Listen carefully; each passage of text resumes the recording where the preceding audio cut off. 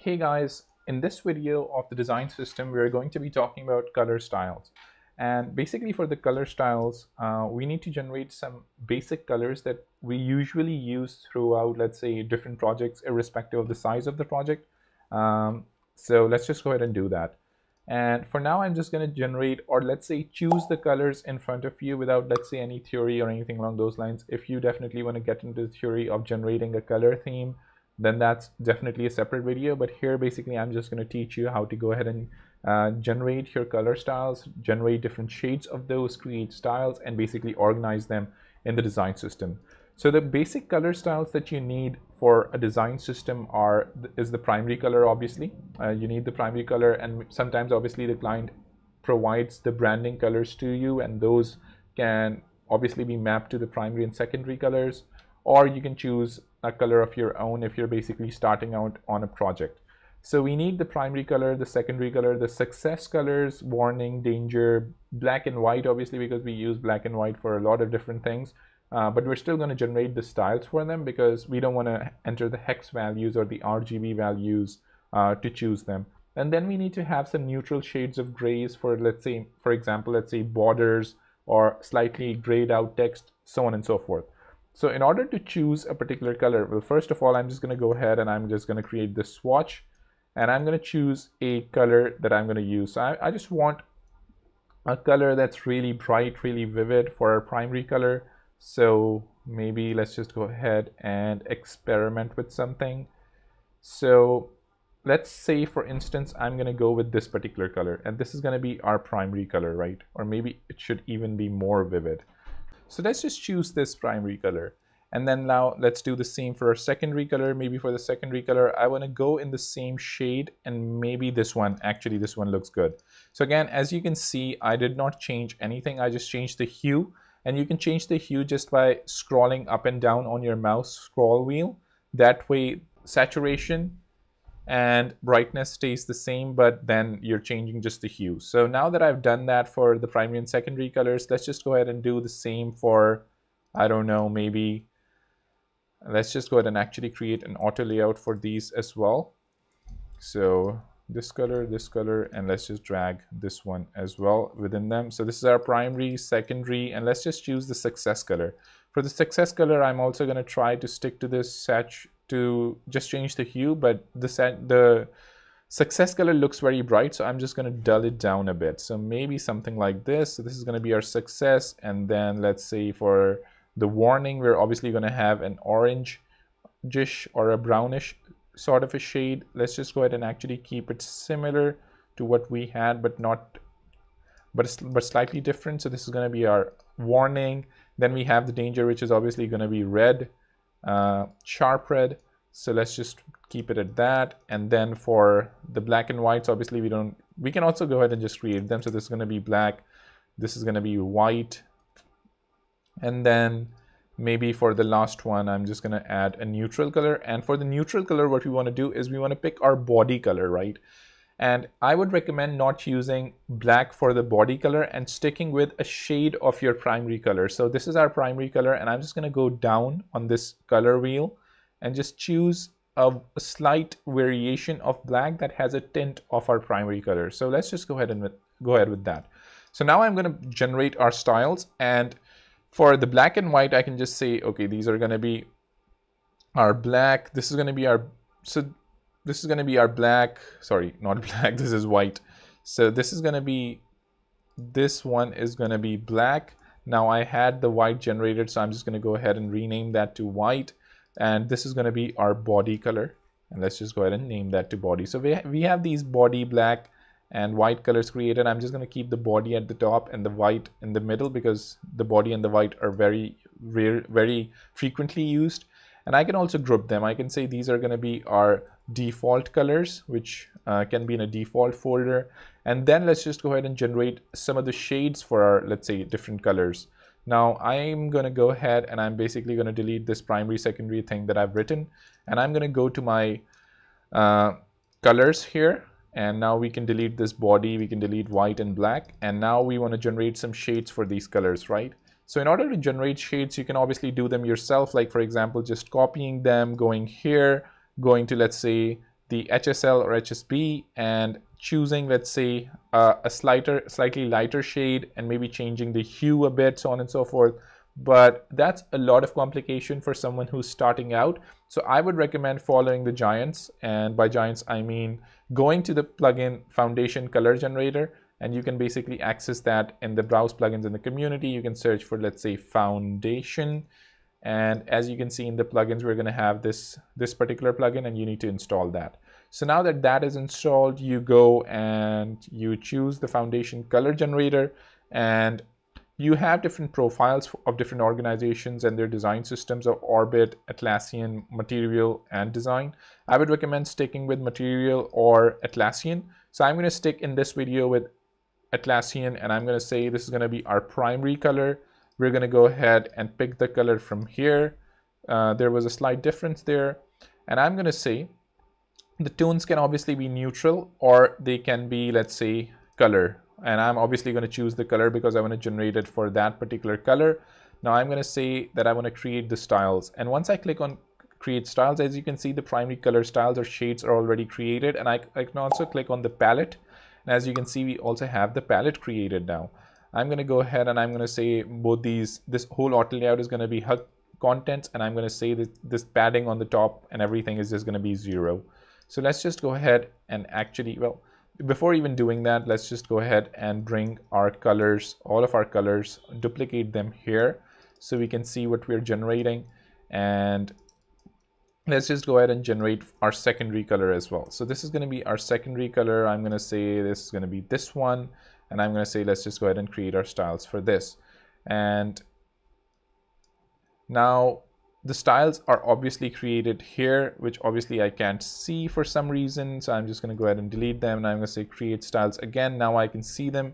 And now I can say the palette. Click on the palette. And now we basically have the secondary palette created as well. And I can just move it here.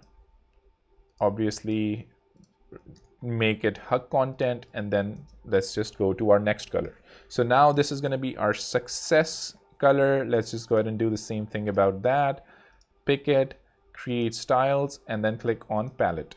So here we have our palette created. I'm going to say HUD content to both of them and remove the padding. So now I have this created. Let's just go ahead and do the same thing for our warning, and only 2 left. So warning and then create styles. Styles should be created here, as you can see, and then create the palette. And for the palette, I'm going to do the same thing again and basically just drag it to the right. And now let's do it for our danger color, and or you can also call it red, whatever you want, you can basically call it, and then create styles and then click on palette. Padding 0 and then HUD content. You can do it either way. So now that we have all of these created, I'm basically going to go ahead and move them into an auto layout. Just give a 32 pixel spacing in between them because I really like to stick with, let's say, the 4 pixel grid. Now I'm going to remove the colors that I previously had. I'm going to go to my frame that's inside here, and I'm basically going to go ahead and drag it. Now, as you can see, I created this frame for, or this header for, just for the design systems to see, for example, how everything looks or organize it in a better way. And the padding on the left and the top is about 100. So I'm going to basically change this body to 100 as well. So I'm going to say the padding here is going to be 100. And this actually is going to be fixed to this particular size, which is 1440. And any other colors that basically are here, I'm going to say that these colors, instead of, let's say, being on the same row, are going to be on a separate row. There's going to be 100 pixel spacing in between them. And now I'm going to start, let's say, removing some of the colors. So I'm going to say the warning and the danger are going to be on its own row. Now I have all of these colors created. I think that's for the most part what our color styles are going to look like, but we also obviously need to generate the body styles, so, or the neutral styles, right? So I'm going to go ahead and I'm going to say this is going to be our black, or obviously we don't want to call it black, we want to say our body style. And let's just go ahead and actually change. I particularly don't want this foundation folder, so I'm going to go ahead and remove that. Here we have our default styles. I'm going to say the body is going to be at the top, white in the middle.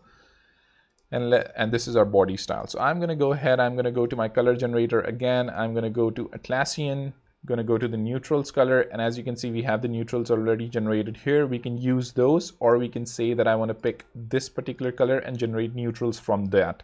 And now those neutrals are generated, and I can say create styles.